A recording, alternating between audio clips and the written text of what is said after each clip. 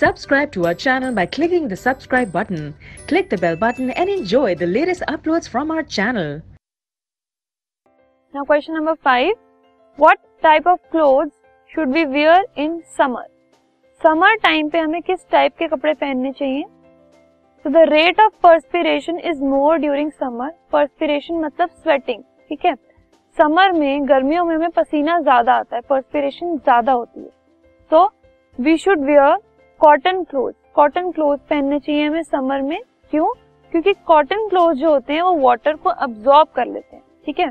तो जितना ज्यादा हमें पसीना आता है उतना ज्यादा वो पानी को, पसीने को अब्सॉर्ब कर लेते हैं, ठीक है. अब अब्सॉर्ब करने की वजह से वो स्वेट को, जो एनवायरनमेंट है उसमें, उसके साथ कांटेक्ट में आ जाते हैं, ठीक है.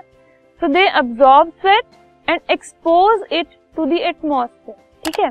सो एटमॉस्फेयर में वो एक्सपोज हो जाता है स्वेट और इवेपोरेशन होती है. क्योंकि गर्मी है, टेम्परेचर ज्यादा होता है, तो इवेपोरेशन भी ज्यादा होती है.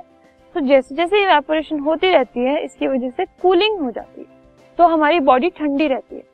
इसी के कंपैरिजन में अगर हम कोई ऐसा क्लॉथ पहने, कोई ऐसे कपड़े पहने जो कि स्वेट को अब्सॉर्ब नहीं करते, तो स्वेट हमारी बॉडी पे रहेगा और एटमॉस्फेयर और हमारी बॉडी के बीच में वो जो कपड़ा है वो एक बैरियर बन जाएगा, ठीक है. तो इससे क्या होगा, स्वेट और एटमॉस्फेयर के बीच में कोई कांटेक्ट नहीं आएगा. स्वेट जो है वो एटमॉस्फेयर से एक्सपोज नहीं होगा और वो इवेपोरेट नहीं होगा. इवेपोरेट नहीं होगा तो उसमें कूलिंग नहीं होगी.